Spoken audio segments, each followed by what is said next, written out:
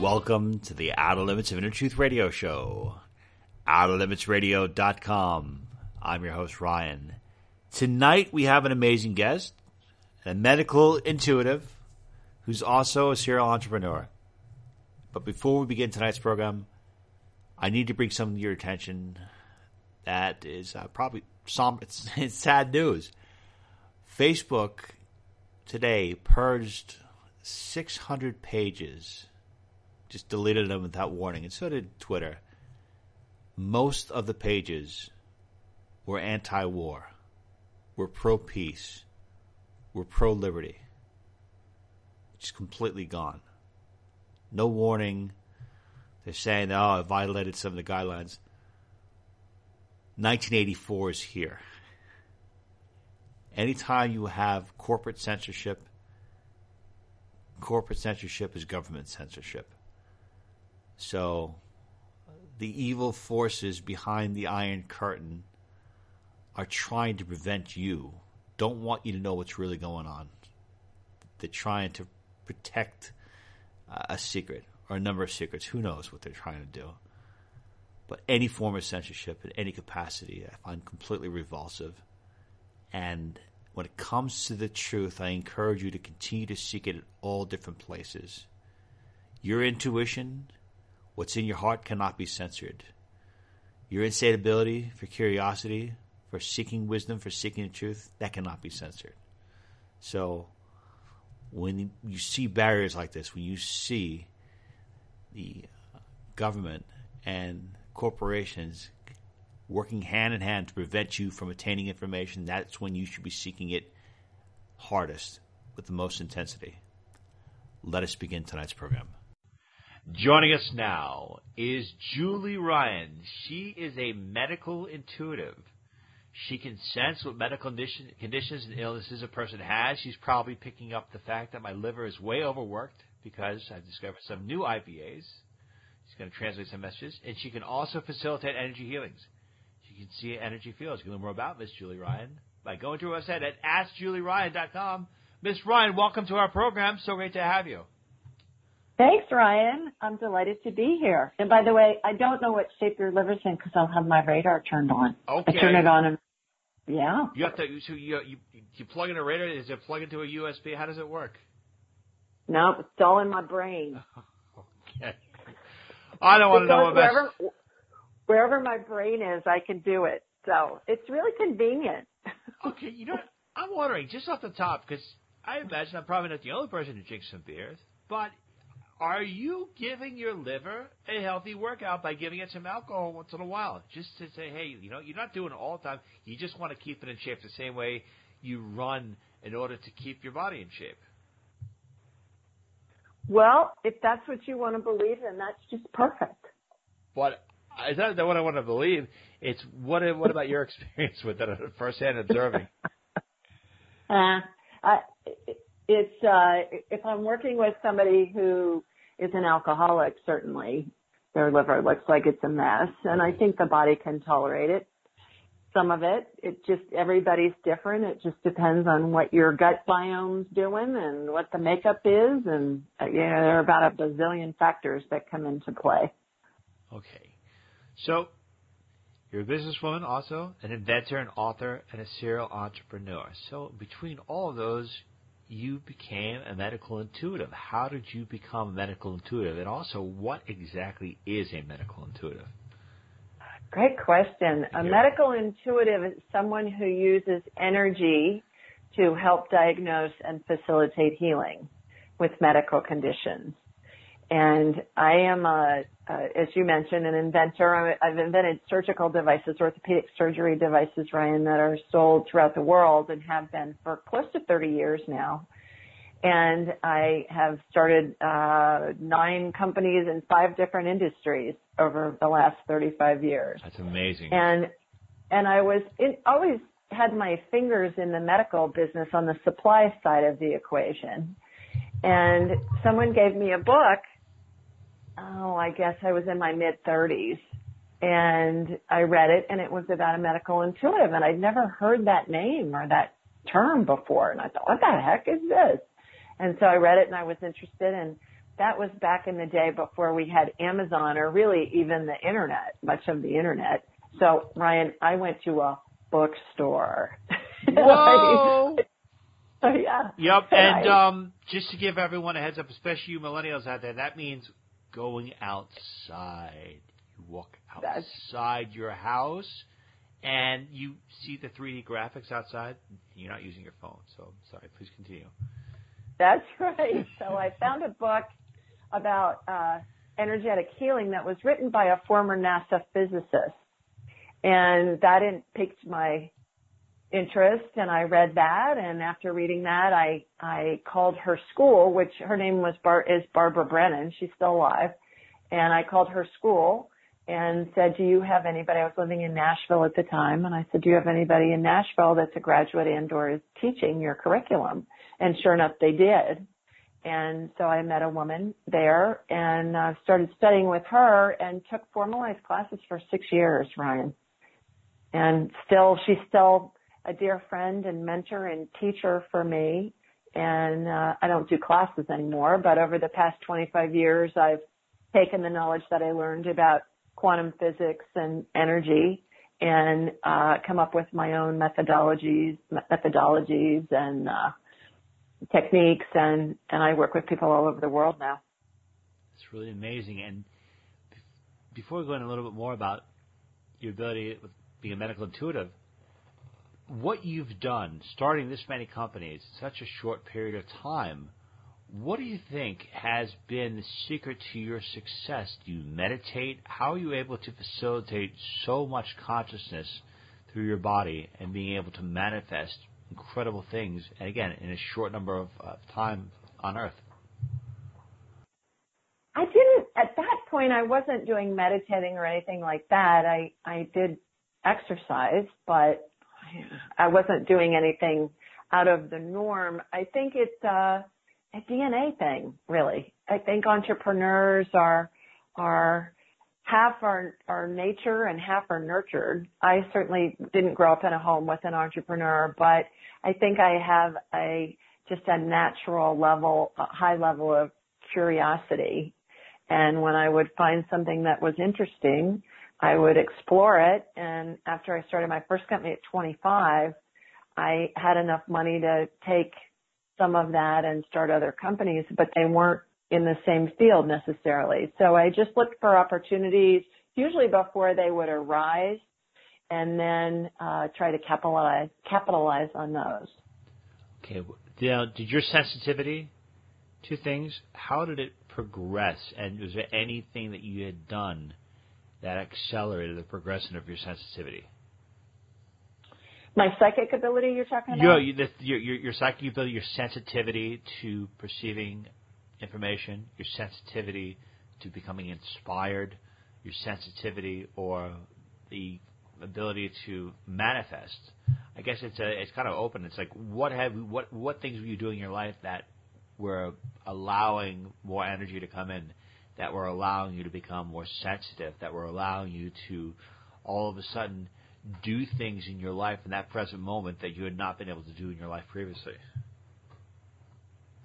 Well, I think as an entrepreneur, and you know this, you're an entrepreneur, once you take that initial step and move through the fear, I always focus on what the end result is, and I trust that the people I need to show up are going to show up when I need them to show up, basically. And that's happened in every area of my life, business and personal.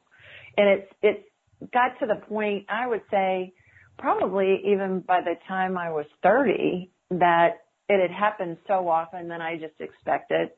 I started expecting it, and I still expect to this day. I just trust that whoever's going to show up is going to be who I need to talk to. And I've learned throughout the past 30 years to lessen my control of things and stay focused on what the outcome is that I want. And then that's when the magic happens. And all of the variables come into play, and I get what I want. That's awesome. Have there been 2 or 3 particular books that you read that you connected with on a deep level that opened or changed your perception? Yes. That Barbara Brennan book, Hands of Light, for the medical intuitive stuff, that absolutely was really a pivotal book for me. The other one in business that I read was The World is Flat. Really? And by Thomas Friedman. And that really opened my eyes because what I did was I then emulated some of the really big companies as far as outsourcing. So my manufacturing for one of my companies was outsourced to a great big, huge global multi-billion-dollar company. My customer service was outsourced to a firm in Manila. My accounting was outsourced, and I had it set up that when somebody would order a product, they would either do it online or on the phone. The call would be received in Manila. Manila would send an email to the manufacturing plant, which was in Mississippi. They would ship the product. They would then email a shipping log back to Manila. Manila would notify the customers, and it worked like a charm. And also, my accounting firm would get notified via email as well. And so the invoices normally went out in some instances before the product was even shipped.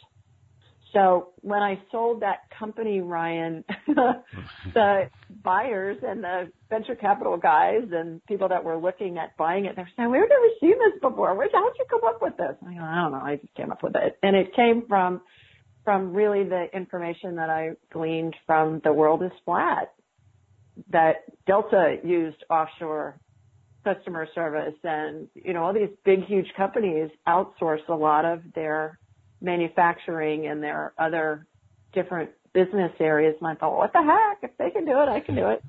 Awesome. And it worked great. Yeah. There are a lot of people who are entrepreneurs, small business owners. Mm-hmm. What is the difference between somebody who is successful and somebody who is exceptionally successful? Your mindset. Oh, I think that's an individual call. So success to some people is being able to have your own deal and be your own boss and do all of that. It's success to somebody else is a dollar figure. I think it's very individualized depending on the individual person. Got it. And one of the things I love reading about your bio is that you say that I'm not one of those psychics who's been talking to people, dead people since your childhood, and I guess you learned the basis of doing energy work. So I learned how to do all this psychic stuff and energy work. Yeah. How did you do it? And can people emulate your same steps and achieve the same result?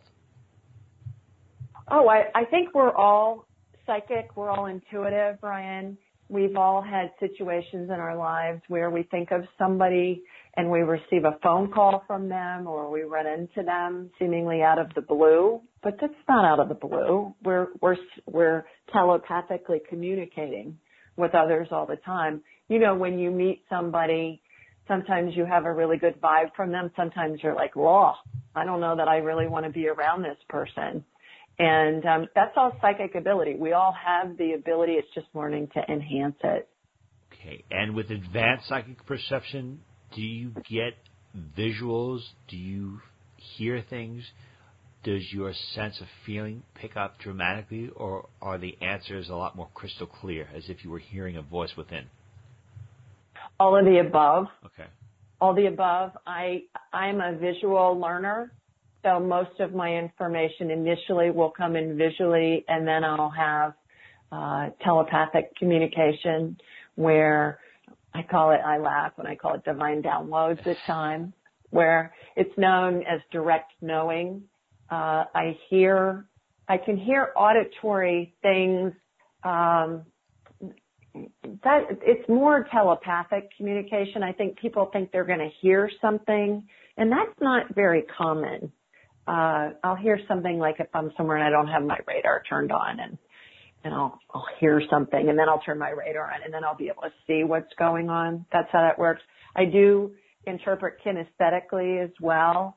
If I get a thought on something and it leads me to a statement or some kind of a question, oftentimes I'll feel vibration, like goosebumps with that. And that I've learned through the past 25 years of doing this is just validation that I'm on the right track. Excellent. Well, in addition to being a serial entrepreneur, writing books, you have some other skills. And the skills are you'll be able to scan animals, access people's past lives, remove ghosts from homes and other buildings. And you can also tell how close someone is to death. That's awesome. I have to say that you're probably one of the most skilled and interesting people we've had on the show. So congratulations. That's awesome. I guess I have to ask you. Am I close to death? I'm just curious.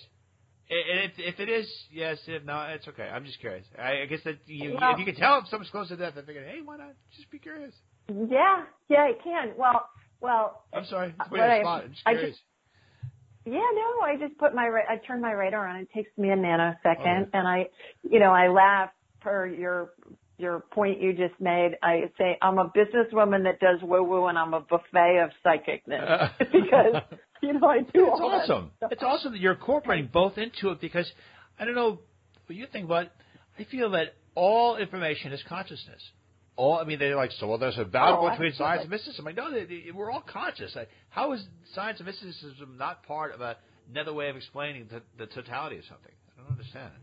Oh, you're absolutely right on that. And as an example of that, obviously being an inventor of surgical devices, I was in and out of the operating room for decades. All across the country. And oftentimes when I watch healings in my mind's eye happen, they will emulate actual surgeries that I've seen performed in the operating room. I can name the instruments. I can tell you what devices they're using. I can read the anesthesia equipment when somebody's in surgery real time.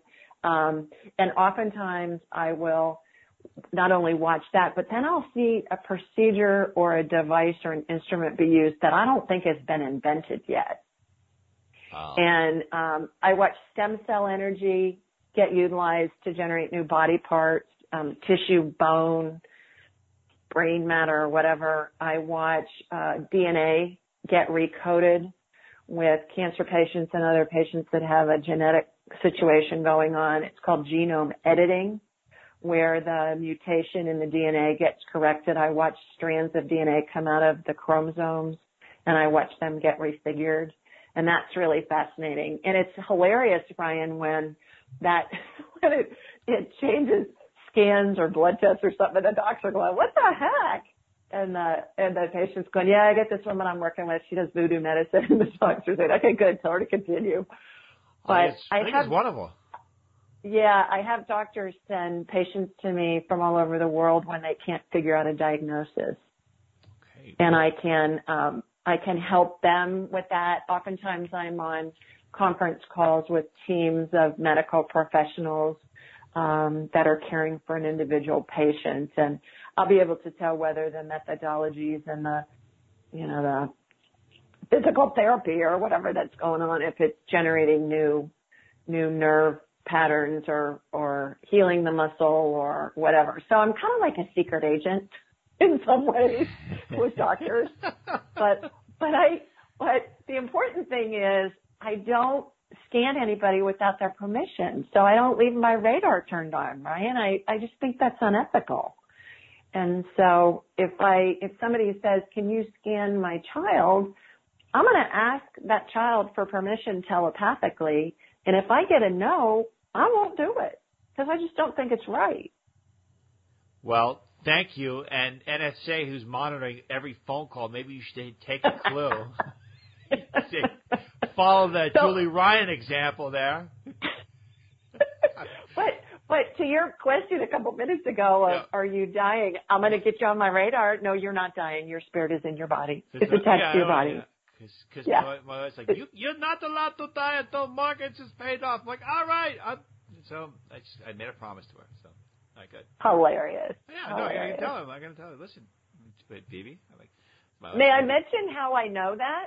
How I know you're not dying? Can I go into that for a second? Yeah, absolutely. Okay. Sure. That's wonderful. Oh. Okay. Most of us have heard or been taught through religion or through some kind of new age thing, or we've read whatever, that the spirit is in a body having a human experience. Okay. What I perceive, Ryan, is that the body's in the spirit having a human experience. Because if you look at a painting or a picture of, for instance, a religious figure, Oftentimes they'll be depicted with a halo around their head or around their whole body. That's their energy field. It's their spirit. It's their soul. It's all the same thing. If you look at a picture or a photograph of somebody and it shows their aura, same thing. So guess what? We're all holy. We all have spirits. We all have energy fields. And that's what that is that's depicted. The spirit is the energy power source for the body, which is why when somebody dies, their spirit leaves their body and their body doesn't work anymore. And so when somebody's dying, the spirit evacuates from the body.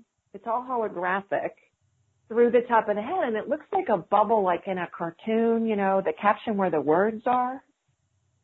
And then there are other different things that happen. Deceased loved ones' spirits are present. There are angels that are present when somebody's dying, and they go into different configurations.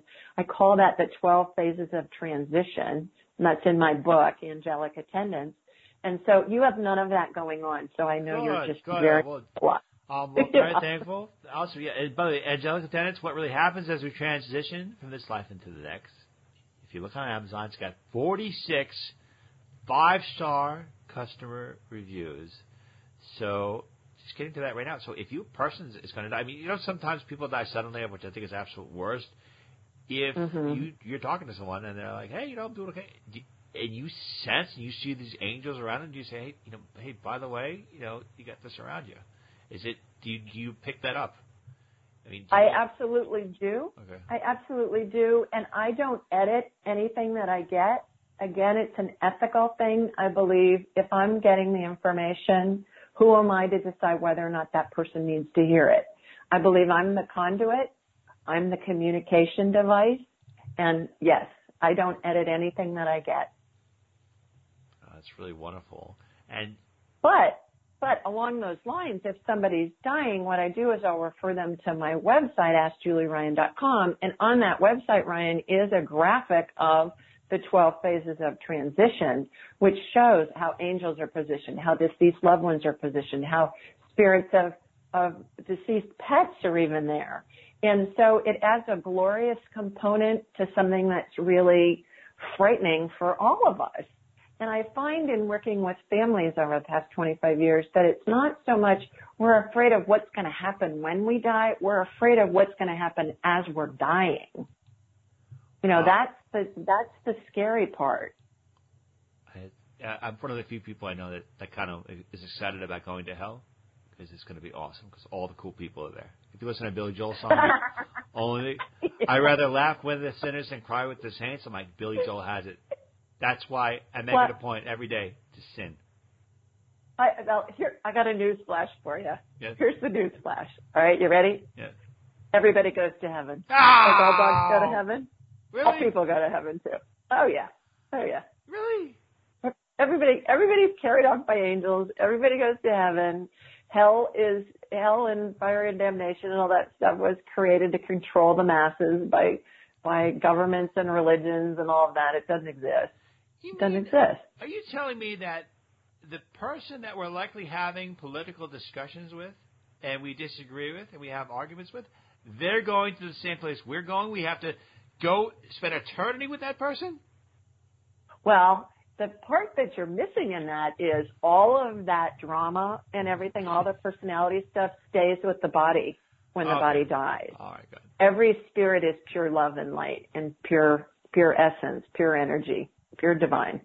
That's all right. Well, that's comforting. So good. So we leave this here. One of the things I was thinking about is when you were getting these knowings about medical procedures. I was thinking about Edgar Casey. I was thinking about a gentleman named Lou Smith. We interviewed his son on the show, and he was doing all kinds of innovations. And were you getting this information, did you feel, from source, from the Akashic records of human consciousness, all past, present, and future? Or did you ever get the feeling that you were getting this information from other civilizations that were in a much more evolved state, that were translating their techniques and their frequencies to you? All of the above. Okay. All of the above. I believe that there hasn't ever been an original idea. in the history of mankind. I believe that all ideas are floating around in the ethers, and when we become a vibrational match to that, then those ideas come to us. And so when I'm scanning somebody medically, for instance, I close my eyes and I watch a laser beam come from my body, and it hooks into them wherever they are, anywhere in the world. And then I shoot energy into them, and it's as if I'm looking at a hologram of them, Ryan. It's kind of like Beam Me Up, Scotty, from the Star Trek days, you know? Yeah. and then I watch the energy go to wherever it's most needed first, and it will show up as something's broken, something's inflamed, something's whatever. And then immediately thereafter, I will watch an energetic healing occur. Something can get sucked out, something can be added. I watch, like I mentioned before, energetic surgical procedures happen all the time. And I describe to my client what I'm watching. And then I will get information when I'm plugged into them. It's called a bioplasmic streamer that I use to connect in with them. And I'll get information that will come into my head. For instance, I was talking with a family one time with a mom and a dad of a, I don't know, first grader or something, little girl. And she kept coming home with head lice. And they said, we can't use this shampoo on her repeatedly because it's too toxic. They said you can only use it once or twice. And they said every time we send her back to school, she's getting reinfected by some other kid who's, you know, they keep reinfecting each other. So what I got in my head was rinse her hair with apple cider vinegar. I thought, well, okay. I never heard of that, but what the heck? So we Googled it, Ryan. Sure enough, there's pages online of that. I was scanning a cat recently. The cat had a viral infection. The owner didn't know what to do with the cat, and I got feed it cooked chicken and rice. Well, I've never owned a cat. I never heard of that. Again, we Googled it, and there was tons of information on there, lots and lots of posts about, you know, this is the best thing to feed your cat when your cat's stomach is upset. So that's how information comes to me. Once I'm plugged into somebody, I see it visually. It's coming in direct knowing, telepathically. It's coming in kinesthetically, and I just combine all of them and don't even think about it because I just have done it for so long. And when you are dealing with something in your own life, a personal trial or tribulation, does that impact the variance of your vibration? Does that impact the ability to present the information crystal clear, or do you find that sometimes you will have a moral bias to some degree based on the person that you are particularly reading? Great question. When I was being trained, and again, I went through 6 years of formal training. It cost me 4 times the amount of money to put myself through that training than it did to put myself through 4 years of bachelor's degree in college, by the way. I had pounded into me how to be sure that I'm not involved in what's called transference, which is putting my stuff on somebody else, my personal biases, my personal whatever. And so what I do is I consider myself kind of like a jet flying across the country where it's always self-correcting.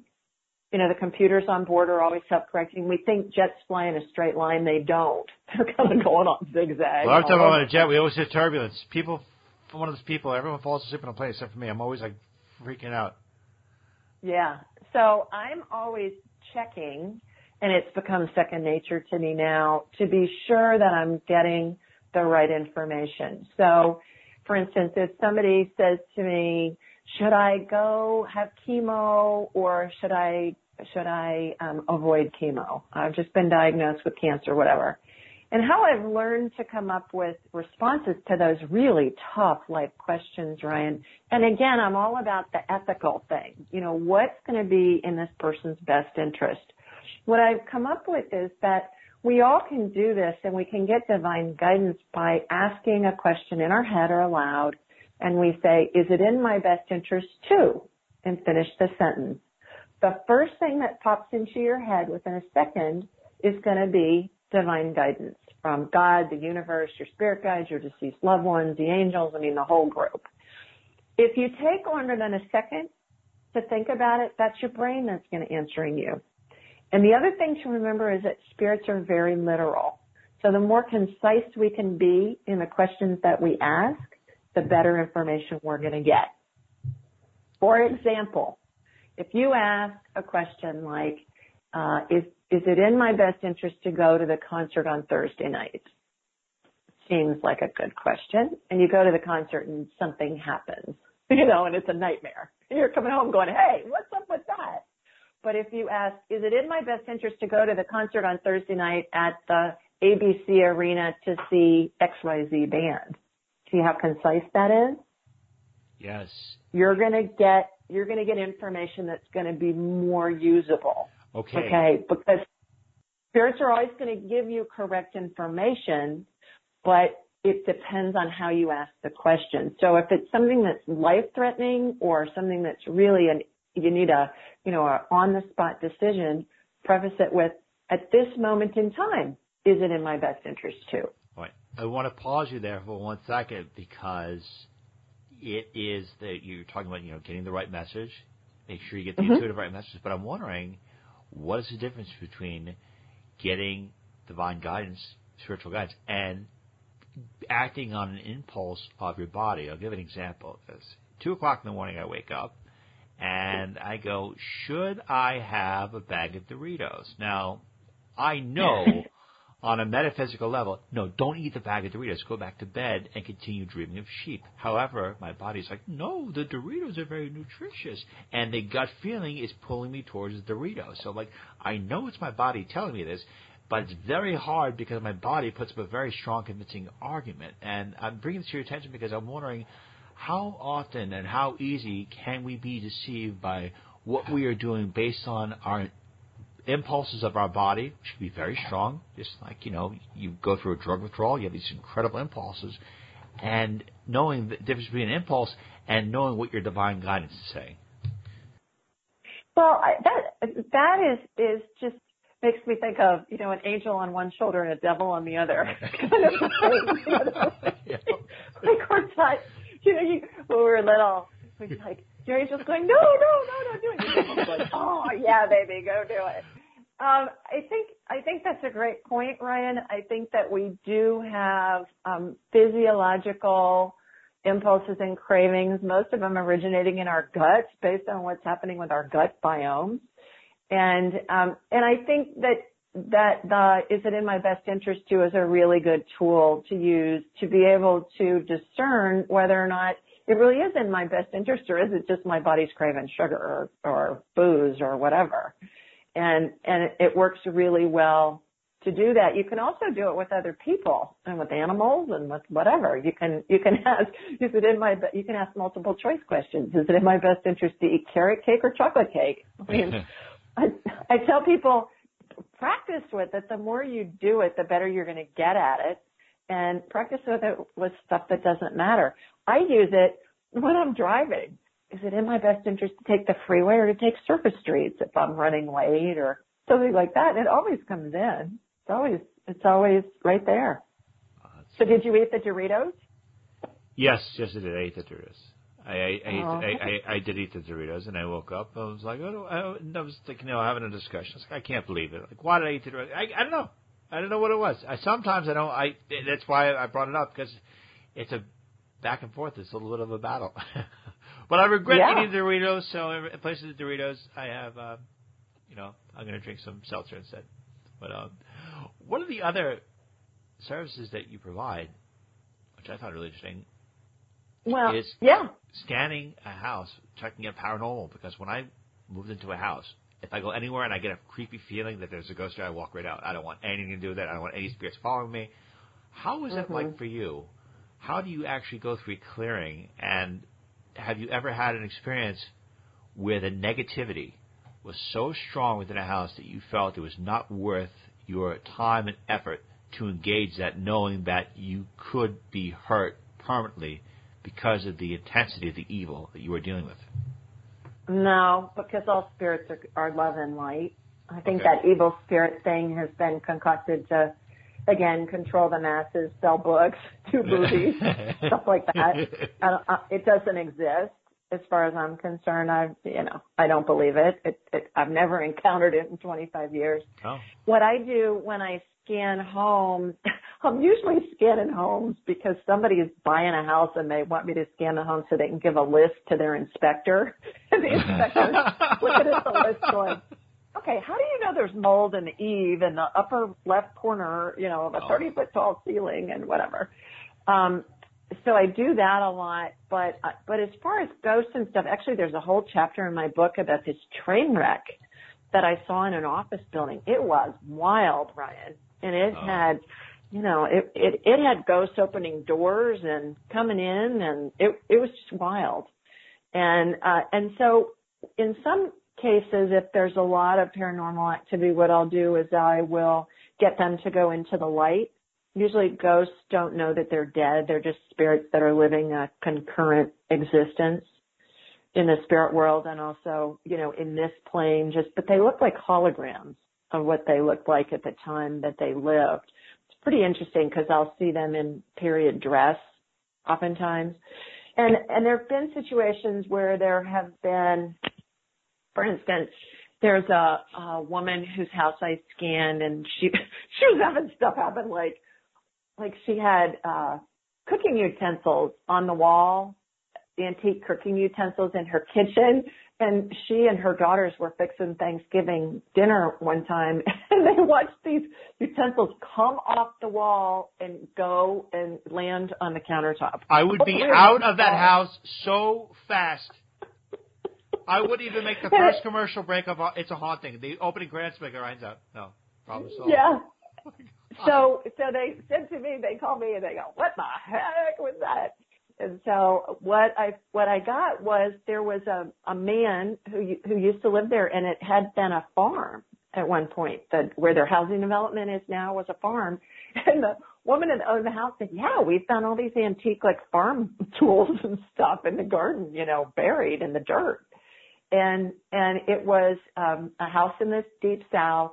And it was, I saw this man's son come in a Confederate uniform, and he was looking for his daughter. And so I was able to bring in the daughter's spirit to reunite with the man that was looking for the daughter and the grandfather that was looking for the daughter. And then they went into the light together, and there haven't been any more paranormal events in that home. So normally when that happens, it's somebody just that they don't feel like they've finished their experience in that lifetime. And so it's a concurrent reality. Does that make sense? That I'll see. But it's really interesting because in that case with the Confederate soldier, what I did was I got the person's name with the farmer, during the Civil War period. They were able to go back and find the original deed to the land with the guy's name on it. So, and it's really fun with past life experiences too, because oftentimes I'll get a name or I'll get information like, here's the year. I'll always get a year and where it was and where the person lived and a little bit about what happened at that time, and then we'll correlate it with their current lifetime. But it's fascinating because I was doing a consult with somebody last week, and it was a woman, and she had been a man living in Holland, I think it was, and there was this army, some men that were in an army, and this is in the 1700s, early 1700s, that came through her property and caused problems. And so I got the year and I got where it was, and so we checked it online, and sure enough, there was a war going on. These military people were crossing through exactly where the location was. And I promise you, I have no background in Dutch history. I don't know. I don't know any of this. I can't tell you about wars that were fought over there. Amazing that you're able to pick things up. Yeah, it's really fun. Well, really fun.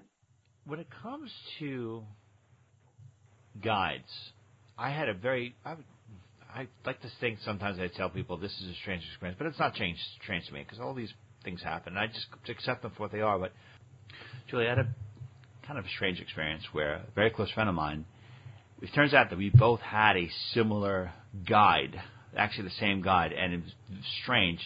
And I'm wondering, from your perspective, are there certain individuals at your level of understanding, at your level of commitment to the work that you're doing, do you have similar guides?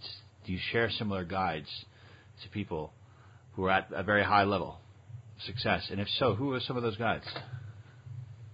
Oh, boy, I've never thought of that before. Let me think about that for a second. My main guide is a deceased pope named Clement the Sixth. He's my main spirit guide. Most of us have, usually, I normally, if I'm scanning somebody and they want to talk to their spirit guides, normally there are 7 that will show up, Ryan, and they stand behind the person in a kind of a horseshoe position. It's so funny because they all appear initially as versions of Father Time, like Dumbledore in the Harry Potter movies or Gandalf in the Lord of the Rings movies. And some of them are tall and thin, some of them are short and fat, some of them are just regular. And they all show up as men, and they're all wearing white gowns, long white hair, long white beards. That's just so I can identify that they're spirit guides. That's how they show up to me. And then when we pinpoint on individual ones, then they morph into what they look like in a lifetime that they lived that correlates with what they're advising the person about in this current lifetime.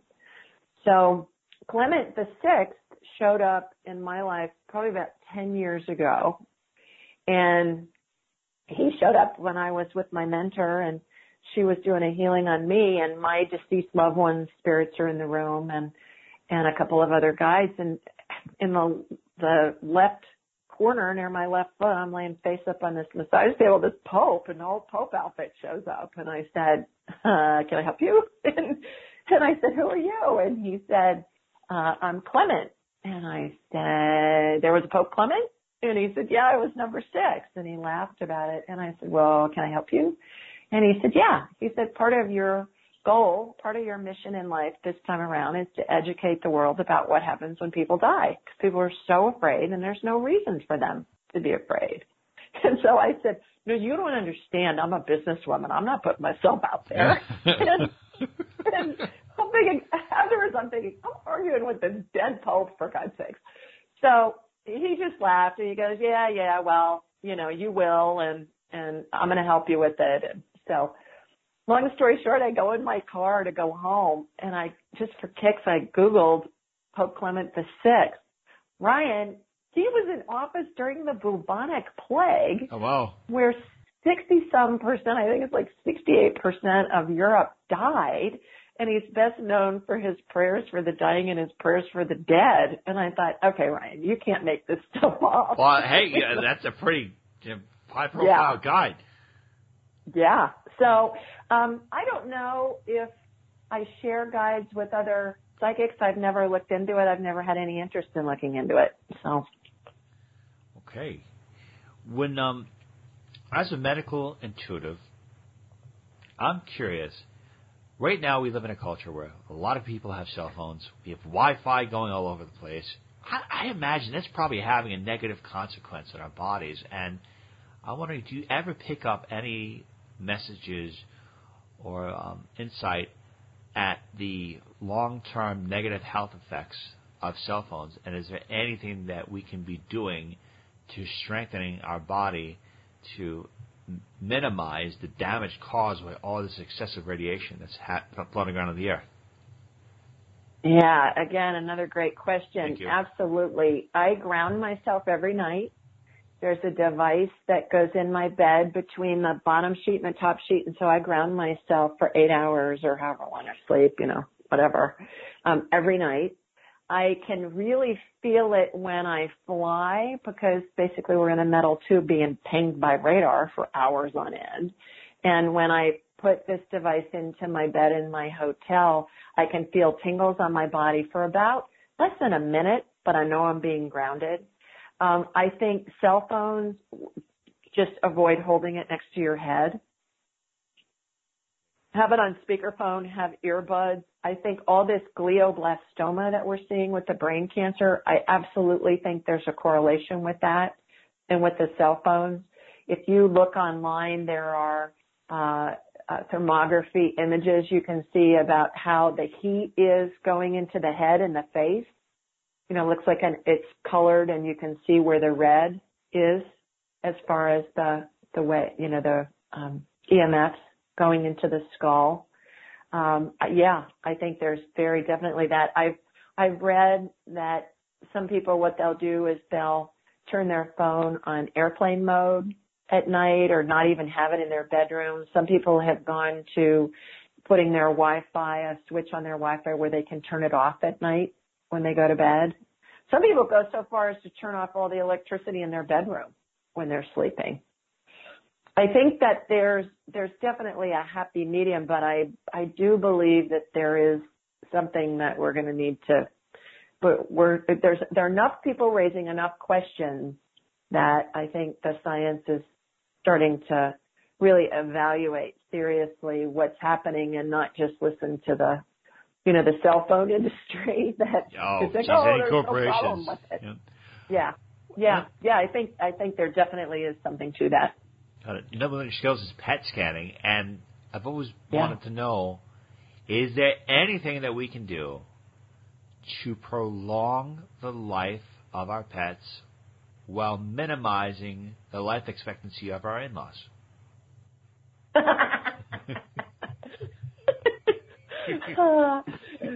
No and no. That's a serious question. Well, I think with our pets, again, as with humans, it's if we can do what we can to keep them healthy and give them exercise and lots of love and things like that. And with in-laws, I think same thing.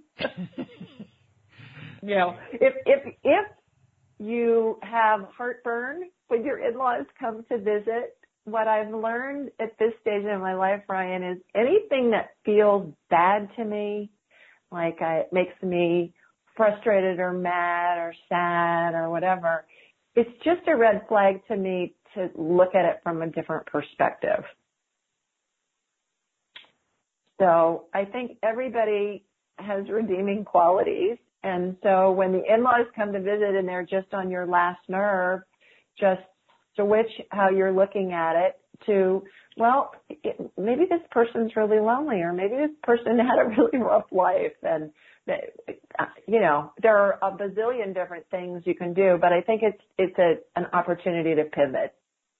And then that's going to make you feel better, and it's going to raise your vibrational level, which is going to make you feel better too. Miss Julie Ryan, I want to thank you so much for an engaging interview. It's so much fun. I think you had a lot of profound, wonderful insights. Julie's book is called What Really Happens as We Transition from This Life to the Next, and it's called Angelic Attendants. You can learn more about Miss Julie Ryan by going to her website at AskJulieRyan.com. Miss Ryan, it was a true pleasure and honor to have you with us. Thank you so much. My pleasure. May I say one quick last thing? Absolutely. Okay, that is, I do a show every Thursday night, a podcast, Ryan, that's taped with a live audience, and people call in from all over the world, and they ask Julie Ryan. They ask me a question about anything that we've just talked about, and I answer them. Last night I did my show, and I think I got 12 callers on and 12 questions answered. That's so fantastic. It's really fun, and it's free. Yeah.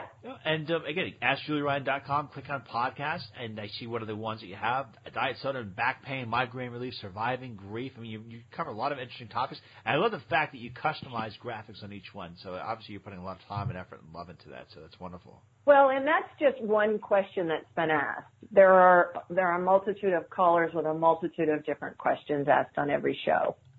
Excellent. Ms. Ryan, thank you so much for your time. Thank you. Okay, everyone, that concludes today's edition of the Outer Limits of Inner Truth radio show. Special thanks to our featured guest, Miss Julie Ryan, and special thanks, as always, to our virtues, Miss Carrie O'Connor, Miss Lisa Kaza, and Miss Constance Dallas. To learn more about the Outer Limits of Inner Truth radio show, please go to our website at outerlimitsradio.com. Until the next time we meet, my friends, wishing upon you an abundance of peace, love, and beers. Take good care, and thank you so much for listening. Want to be heard or seen in front of millions of people? Want to be an expert on TV or radio? Goldman McCormick PR is a New York City-based public relations agency that specializes in traditional and social media placement for law, finance, media, and corporate-based clients. Goldman McCormick PR also are specialists in website development, radio show creation, press conferences, media training, and so much more. Check out GoldmanMcCormick.com for more information. GoldmanMcCormick.com.